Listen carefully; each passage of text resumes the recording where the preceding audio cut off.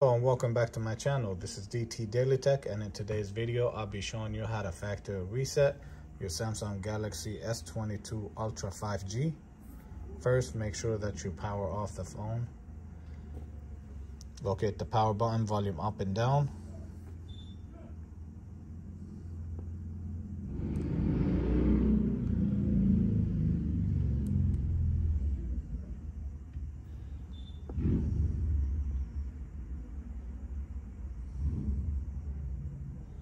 Press and hold both of them at the same time once the phone is powered off. Remove your finger off of the power button once it comes on.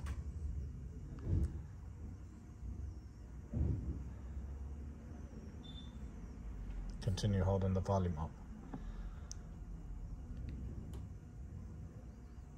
Once you see this screen, scroll down to Wipe Data Factory Reset. Press the power button to select it. Factory data reset.